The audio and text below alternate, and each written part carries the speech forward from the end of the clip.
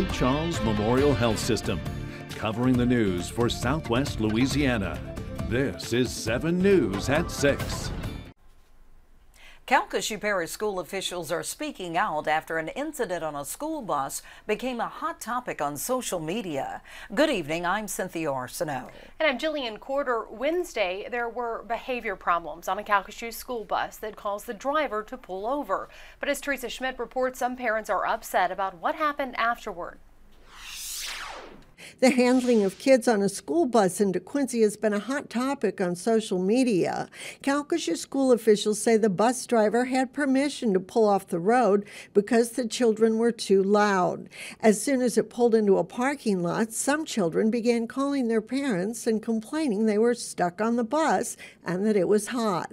Kevin Jordan admits his child opened the rear door and he began helping children off the bus. And she would not open up the door so I can see what was going on and to get my 2 girls off the bus. And then all the other smaller kids that go to the elementary school were crying, were sweating, was asking for help. So I told my oldest daughter to unlock the back door. And when I got there, instead of them just jumping off the bus, I was helping each student off the bus. No one got hurt. Yet Calcasieu school officials say no one is allowed within 10 feet of the bus, and that so far they conclude the driver acted correctly in not opening the door, and they say the back door should not have been opened. They're safe on that school bus on the side of that road because it's a secure parking lot. When you start unloading kids, that driver did stay with the kids that did the right thing and stayed on the bus. So now we have unsupervised kids on a hot asphalt parking lot next to a busy highway. Okay. Those kids were safer on the bus.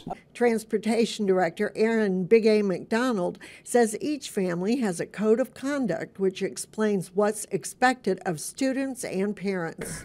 And that is on page 34 of this year's Student Code of Conduct. Parents have other complaints, from the heat to one woman who says her small child left the bus with someone not authorized to pick her up. Teresa Schmidt, 7 News. It's unclear whether anyone will face disciplinary action such as suspension from the bus. Officials say it's still under investigation.